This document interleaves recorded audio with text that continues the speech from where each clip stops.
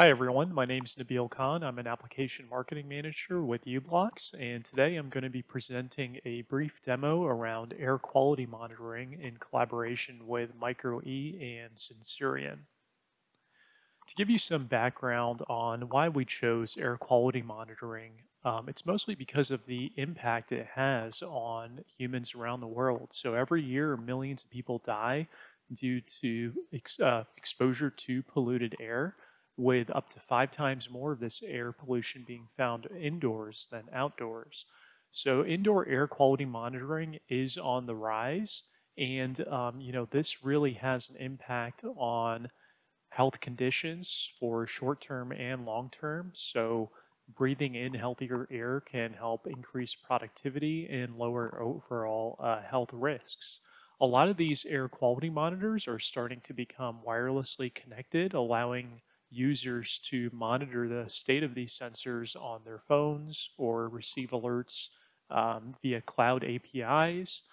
And today we're going to showcase how you can build a distributed wireless air quality monitoring system using BLE plus Wi-Fi and LTE on the gateway side for backhaul. Let's take a look at the hardware that we're going to be using today. On the sensor side, we'll leverage a MikroE HVAC clickboard featuring a Sensorion SCD41 temperature, humidity, and CO2 sensor all in one convenient package on a clickboard. That can plug into one of the microbus connectors on a mini NORA B106 evaluation board. So this is the dual core NRF5340 based Bluetooth device that we're going to be using to transmit that sensor data over advertising packets. To receive those packets, we'll be running a scanner application on the u-blox Explore IoT board. This is an all-in-one application development platform with LTE-M, NB1 backhaul, Wi-Fi backhaul, BLE connectivity capability, as well as integrated GNSS and plenty of other sensors. It's a really cool kit that we're going to be using as a gateway to send this sensor data up into the cloud. Regarding the operating system and tools that we'll be using today, we're going to be developing using Zephyr, as the Nordic NRF5340 has a lot of native code examples and support out of the box for the Zephyr operating system. This is an open source RTOS that's supported by dozens of boards out there, dozens of processors, and allows code portability and tested, proven examples coming from both Nordic and third-party vendors such as Sensorion and even u-blox integrating our products into their tool chain. For the IDE, we'll be using Visual Studio Code as well as the Nordic NRF Connect extension that will help automate some build tasks. u-blox offers a comprehensive library of APIs to speed up development of your application. Instead of you having to reinvent the wheel on MQTT clients or how to configure a Wi-Fi device or a Bluetooth device, we've taken a lot of code examples and tested them and made them publicly available through our GitHub to allow you to speed up your development by providing a minimal portable C library that can run on many different MCUs and RTOS platforms and get you connected to your enterprise cloud, whether you're using AWS, Azure, or a private cloud service. It really is a modular software system that can really speed up your time to market. For the software architecture, we'll start off with the NORA mini board with the sensor plugin card, and this will be used as a BLE broadcaster. So it's going to periodically read the sensor over I2C and then append that data to the manufacturer-specific advertising data in each packet that will be transmitted about every 10 seconds. And this is configurable by the user. That data is going to be received by a BLE scanner app that's running in the gateway. And then we're just going to filter out any unnecessary packets that we don't want to report back to the cloud. And we'll also be implementing an MQTT client that can communicate back to the cloud using Wi-Fi or cellular. We're going to be leveraging the native support of Sensirion's drivers on Zephyr OS to read from the SCD41 on the clipboard. We're going to utilize some of Nordic's out-of-the-box examples for broadcasting as well as scanning. And then for the MQTT client and the APIs to get that data up to the cloud, we're going to be leveraging ubxlib. That data will then get sent up to the cloud to the u-blox Thingstream broker. And this is a complete communication as a service, which includes a enterprise grade MQTT or MQTT-SN broker for lower data overhead, and allows us to run some functions in the cloud. In this case, I'll be doing some type conversion and formatting, converting that to JSON in the cloud to save some overhead from data and lower overall data throughput from the gateway to the cloud. And I'll show you a little bit more in a few slides on how we can use the data flow manager to get that data into our private enterprise. To visualize this data, I developed a custom Node-RED dashboard. This is an open source project that it can be used to implement dashboards on your local host or in the cloud.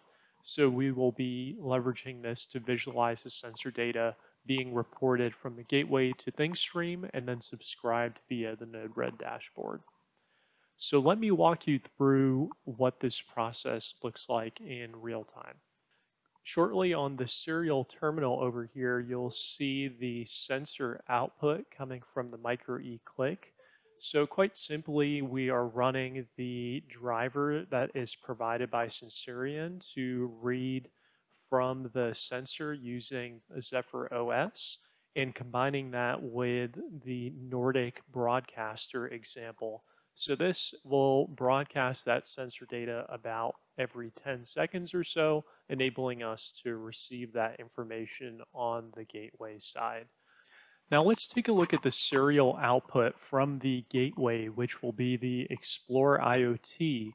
And this is running that Nordic scanner example that's going to allow us to capture all of those advertising packets coming from the Nora B1 mini board.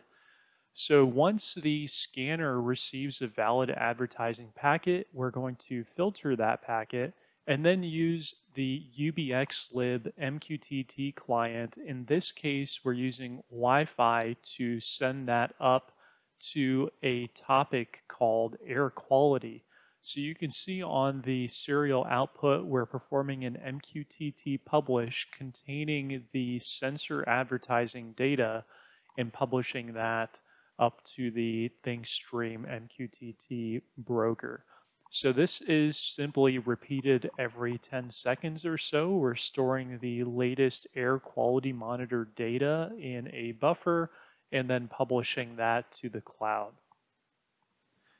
Navigating to thingstream.io, we can see a list of our active MQTT devices. In this case, I provisioned a device for my Explore kit, as well as custom flows that enable us to subscribe to specific topics and modify that data, form that data in any way we wish before sending it to our enterprise cloud, whether it's AWS, Azure, or a private enterprise API endpoint. So here you can see I'm subscribed to the air quality topic, and remember that the gateway was publishing data to that topic. I'm also leveraging some JavaScript functions to format that data, converting it to a human readable string, as well as converting it to JSON format before publishing that over to an air quality dashboard. We also have integrated nodes for popular cloud services such as AWS, Azure IoT, and TIBCO. If you want to send your data directly to those brokers, you can do that within the data flow manager very easily as well. And finally, I'm going to jump over to our Node-RED dashboard that we're going to use to visualize this data. So Node-RED is a browser-based flow editor that really makes it easy to wire together different data flows and create data visualization dashboards. So I'm running a instance on my local host, but you could also create a scalable instance in the cloud. And we're going to be able to develop very quickly a flow over here. As you can see, that's just subscribing to the air quality MQTT topic. And we'll take that data that we formatted into that JSON payload and then create a few charts for CO2, humidity, and temperature. So launching the dashboard, we will be able to quickly visualize the data in real time on a local dashboard. Again, this could be deployed to mobile applications or cloud-based instances to view this information from anywhere. And we can see that this data is actually being updated in real time with very low latency.